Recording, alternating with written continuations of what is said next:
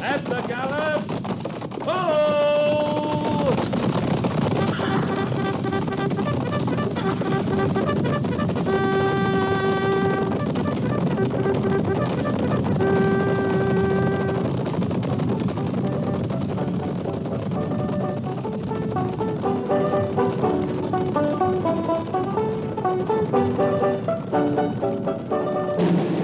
Fort Laramie.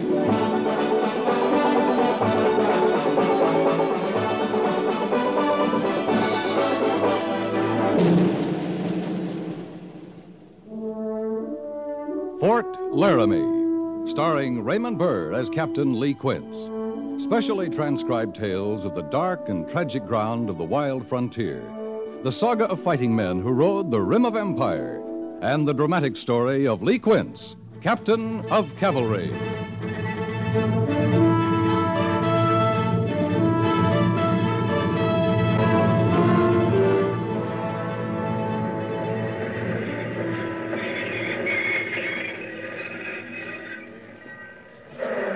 Looks like the freight's at the far end of the train, Gorse. I expect it is, Captain, because I took care to see the wagons was up front here to make the loading easier. Well, see, they're moved to the back. Yes, sir. You got the list, Captain? Yeah. 2 men unloading ought to be enough. Nothing real heavy. Here you are. Rifles, carbines, revolvers, sabers.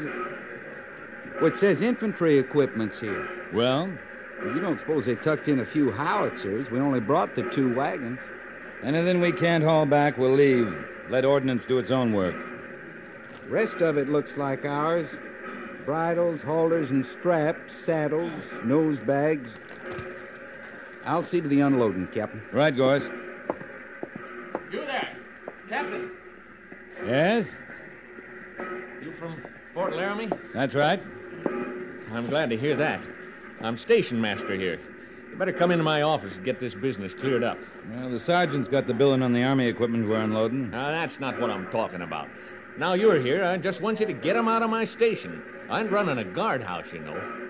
I'd give a little to know what you are talking about, mister. Them 2 soldiers chained together in there, and the guard with them. They say they're bound for Fort Laramie.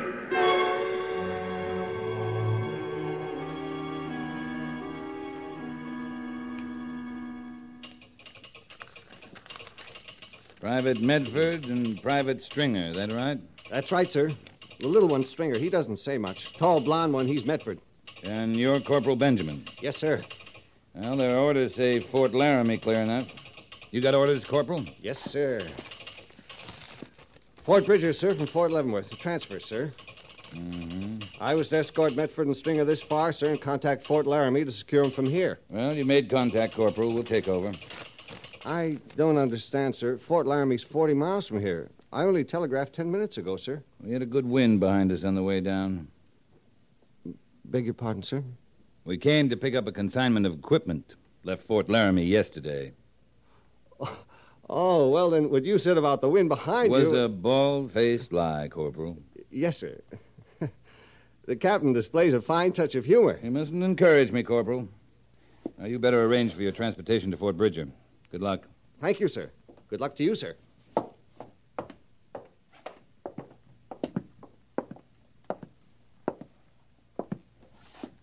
right, on your feet.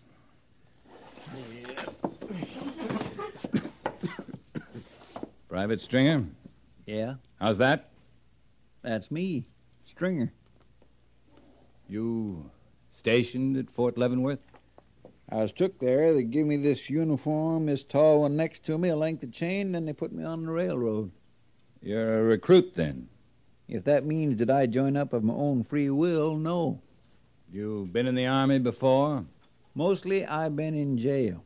Don't it say on them papers about me? If it did, I wouldn't be asking. I've been in the Army 6 days. I heard talk you could make the arrangement on account of enlistments being slow. I could get out of jail if I signed I'd join the Army. Stand up straight. Now, you get this, Stringer. There's not the time to tell you how much learning you got ahead of you. But you learn, starting now, understand? Yeah? Yes, sir. Yes, sir. All right. I guess we can take those chains off now. Is there any reason you ain't asking questions of me, sir? I don't have to, Medford. It says about you in your papers. Well, maybe it don't say it all in them papers, Captain. Says enough. There. You ride back to Fort Laramie in the wagons with the equipment. We don't have horses for you. We ride free of these chains, Captain? Free of the chains. Man alone might jump off of one of them wagons. Might. But that ain't your worry, sir? That's your worry, Medford. Jumping the wagon is desertion. If you walk away, you'll be caught. If you run, you'll be shot.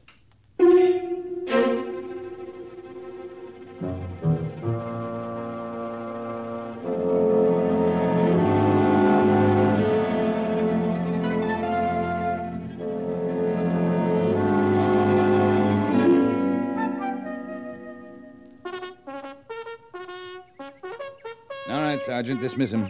Yes, sir. Platoon! Yes, miss.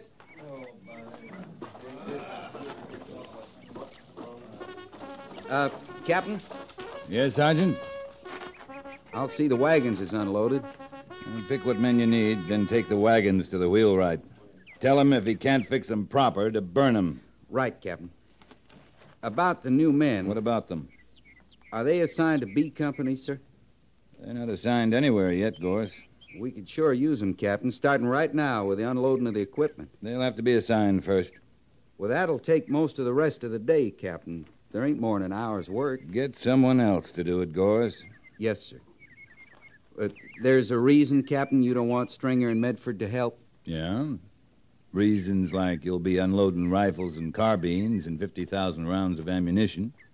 I guess when you want to tell me the rest of that story, you will. And there'll be a right time, Gorse. Yes, sir.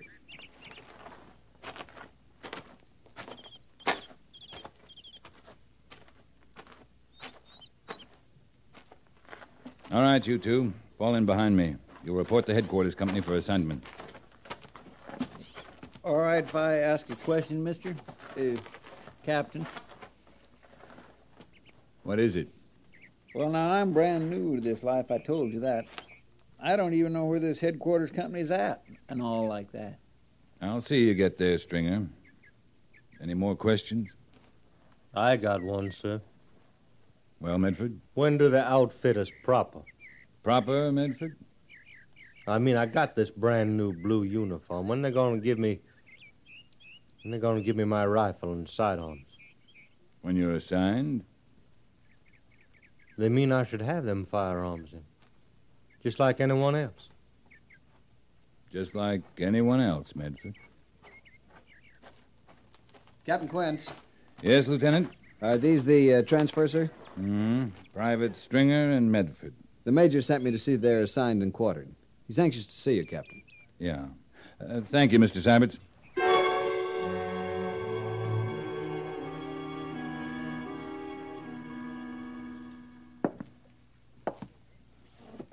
Corporal Benjamin's telegram wasn't quite clear, Captain. Something about respectfully urging that we pick up 2 prisoners from Fort Leavenworth. You get my telegram all right? Yeah, saying you were bringing 2 transfers from Fort Leavenworth. Now, which are they, prisoners or transfers? A little of both, I guess. If Fort Laramie's to become a military prison, I'd like to hear it from someone other than a corporal. Now, these men aren't prisoners anymore, Major. For some reason, they sent them as far as Cheyenne under Corporal Benjamin's guard. You got their papers? They're at headquarters company, but I read them. Stringer, they let him out of a civilian jail if he'd promised he'd join the Army. Oh, under that plan to make up for slow enlistments. I read about it when the order came through a couple of months ago. We decided to face that problem when it came up. It's come up, Major. Any idea what he was serving time for? Oh, he gave me the idea. He's made a career for himself being in prison. I didn't ask about specific crimes. I know this. He's never been in the Army. We can fix that part. The other one, he from prison, too? Yeah. Camp Butler first, then Camp Douglas. You're talking about military prisons, Captain? Union Army prisons for Confederate captives. Private Lacey Medford. He's our first galvanized Yankee, Major. Galvanized Yankee? Never heard that term. Well, it has something to do with iron. When it's galvanized, it turns color. Men like Medford, they were captured in gray, sent west in blue. Well, like you say, Lee, this is a new problem for us. Well, it might not be a problem. No, but it seems likely enough. Most of your men fought in the Union Army. That war's long over. Not in men's minds, Lee. For some men on both sides, it'll never be over. Major, in B Company alone, we got Irish and English bunking side by side. Same with Germans and French. If we can't put a Yankee and a rebel side by side, we got more trouble than just Indians. I'm glad you don't consider it a problem. I said it might not be one. When it is, if it is, I'll treat it as a problem. Fair enough? Fair enough. The way you're talking, you've made up your mind to give me Stringer and Medford, huh? B Company's got fewer men than the rest. Any objections? No, not from me. You like challenges, don't you, Lee? You keep telling me I do. Well, I hope Medford won't be a problem. But if he is, I'll feel better knowing he's your problem. Thanks. What's your impression of him, right off? Right off, I'd say he's awful anxious to get his own rifle and sidearms. Till I know better, I'm going to figure he's itching to get himself an Indian.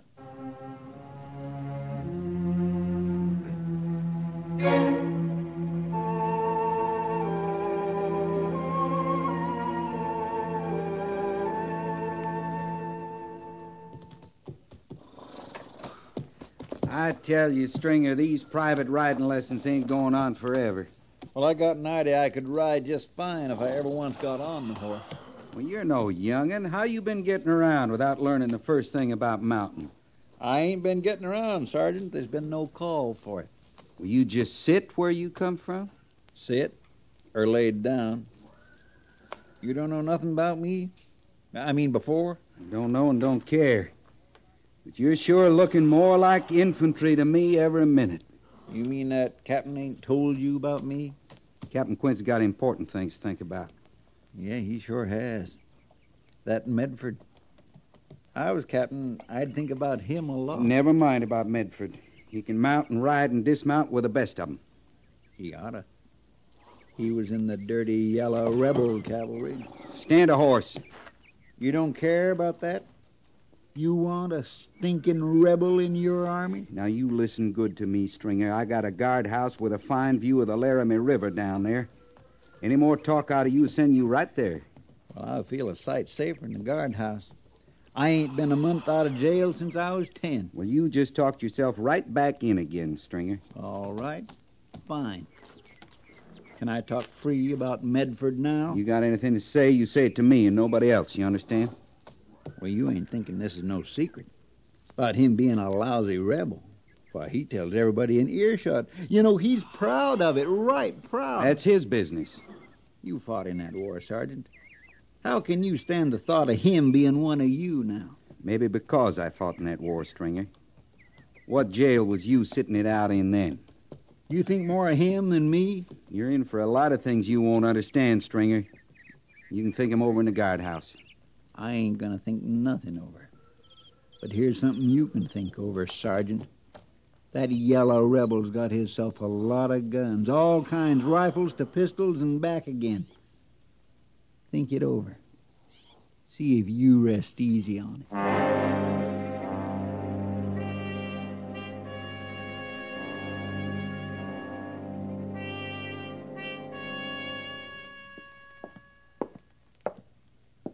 Medford's outside, Captain. You want I should send him in now? In a minute, Gorse. How far has all this gone? Can you tell? It's all over. About him being in the Confederate cavalry, about how he was took prisoner, sent out here now. This thing about the guns, I hear that all through the quarters, too. You seen the guns? No, sir. I checked ordnance and stores. Everything's accounted for. Ammunition, rifles, carbines, revolvers. Well, he claims he brought 'em all in with him. The men say that. In a haversack and saddlebag? I'm just telling you what the men say, Captain. You said we was going out in a few days. You figuring to take him along? That'll be up to him, Gorse. Yes, sir. You can send him in now. Right, Captain. Medford, Captain Quince will see you now.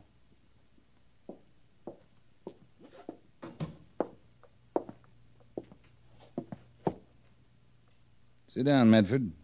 I prefer to stand, sir. Sit down.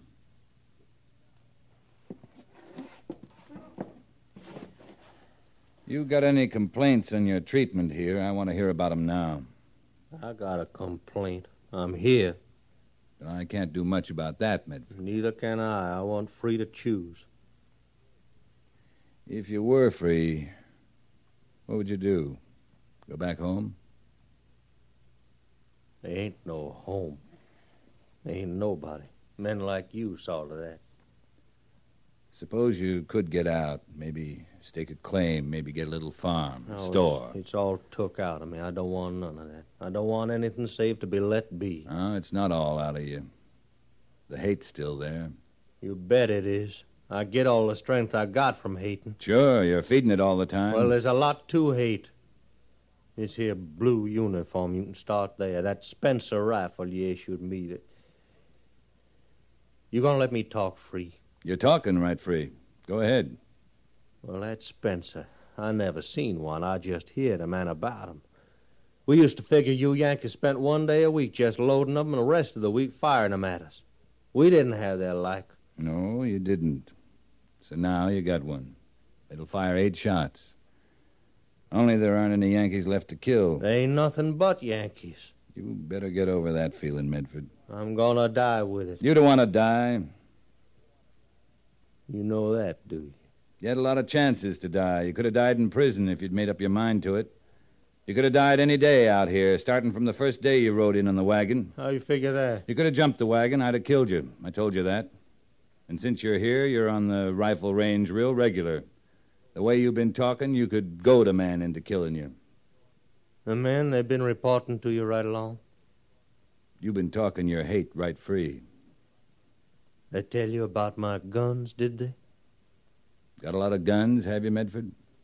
Well, you ain't searched real good, Captain. I haven't searched at all. I'm not going to. If I got guns, you'd have cause to be fearful. Maybe. Got any more complaints? What kind of a man are you? I told you I hate your uniform, everything about you, what you stand for. I'm this kind of man, Medford. I got a cavalry company that's short of men. We're moving out in a couple of days. Now, maybe we don't like the same things, or hate the same things. But we're stuck with each other, Medford. You taking me on an engagement? Taking me to fight Indians under your flag? You scared of Indians, Medford? It's not that. I'm taking you. You got something you're living for. I want to find out what it is.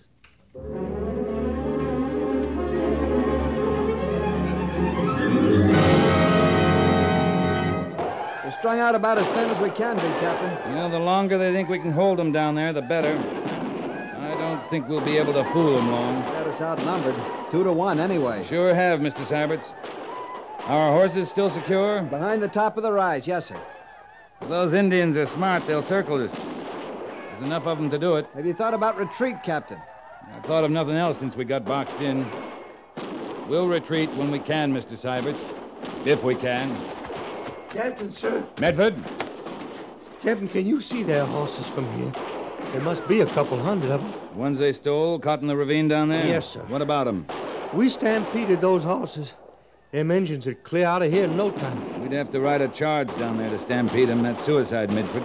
They'd pick us off one by one as we rode Well, down. ain't that our only chance, Captain? Getting killed's not the chance we're looking for. Yeah, but, Captain, it's noise, Get back sir. to your position, Medford. Now. Yes, sir.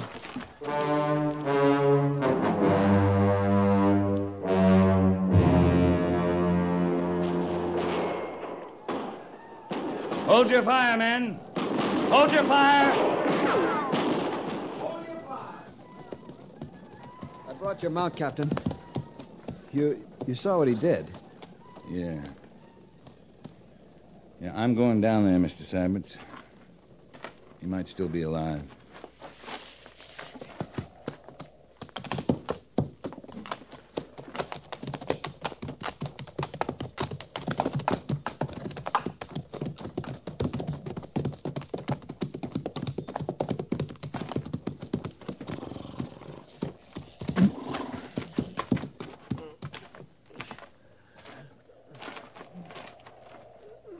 That was was a fool thing you did, Medford. I told you, Stampede run them off. I told you it was suicide. We was both right, Captain. You gonna court-martial me? For breaking orders? Or saving our lives? My rifle. Is it close by?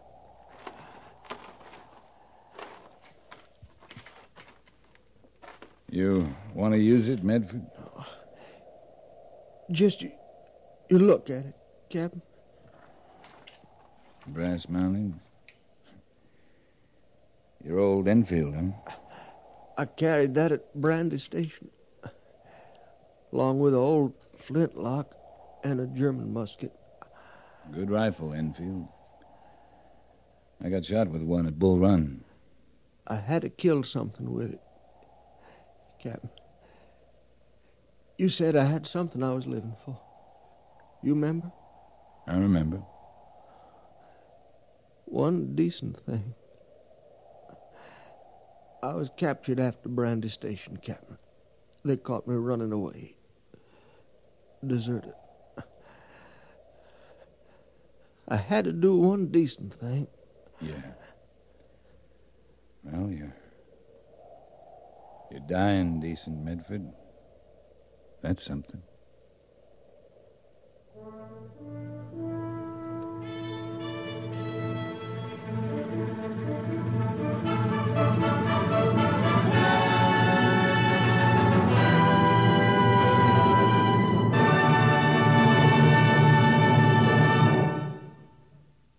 Fort Laramie is produced and directed by Norman Macdonald and stars Raymond Burr as Lee Quince, Captain of Cavalry, with Vic Perrin as Sergeant Gorse. The script was specially written for Fort Laramie by Kathleen Height, with sound patterns by Bill James and Tom Henley.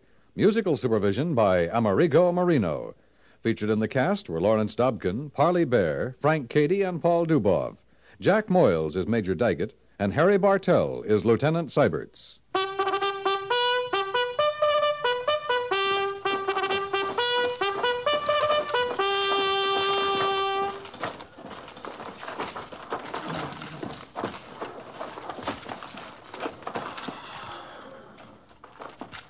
Company, tension! Dismiss.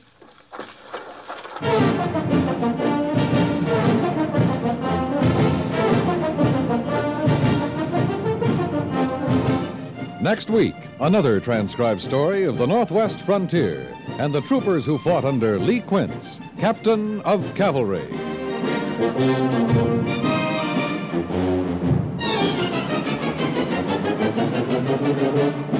The thud of approaching footsteps in a darkened room, the high-pitched creak of a door being opened stealthily, the tick of a clock that marks time running out for a doomed man. These are sounds that keep you in suspense. Connoisseurs of crime stories listen to Suspense Tuesday nights on CBS Radio because Suspense specializes in offbeat drama that makes the hair rise and the heart beat faster.